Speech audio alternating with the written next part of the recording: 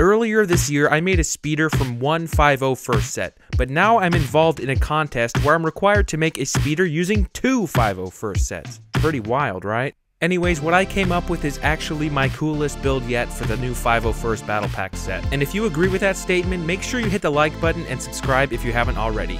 I really appreciate it. So I call this speeder the Rapid Support Platform. These curved slopes came in really handy for rounding things off at the front, and on either side of them I made some small blasters. They can rotate outwards, but I should mention you do need the backpack pieces from two of the heavy troopers to attach these cannons.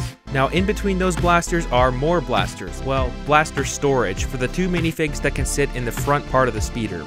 They're protected by some sloped armor directly in front of them, and they can sit side by side, one driver and one gunner. I like to put the two heavy troopers that are missing their backpacks here, because if they're controlling the speeder, then they probably don't really need the backpacks anyway. Now speaking of controlling the speeder, there is lots to control on the back half. For example, one of the main weapon systems is this set of rocket pods. They can rotate outwards as well as upwards. I really like how these turned out. I think it was a really good use of these yellow pieces. Now underneath you'll find the engine and repulsor fins that make the vehicle hover and move. Of course, that's not all though. Moving back up, there's a dual cannon that can actually raise up or down, which is more of a heavy anti-armor or anti-aircraft blaster.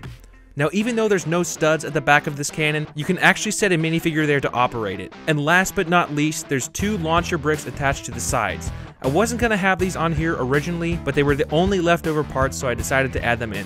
Overall, I'm really happy with how this turned out. Compared to my patrol speeder and the space monster that I made from one 5.0 first battle pack, this one feels way more special to me.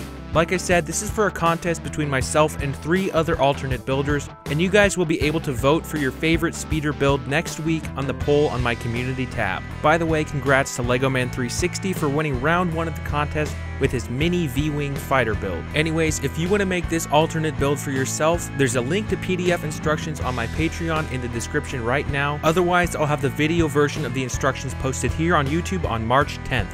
Make sure you check out the speeders from the other builders as they come out, and also keep an eye out for a video on Dorian Bricktron's channel showing all the builds in one place. Anyways, that's all I have for now. Thank you so much for watching, and I will see you next time.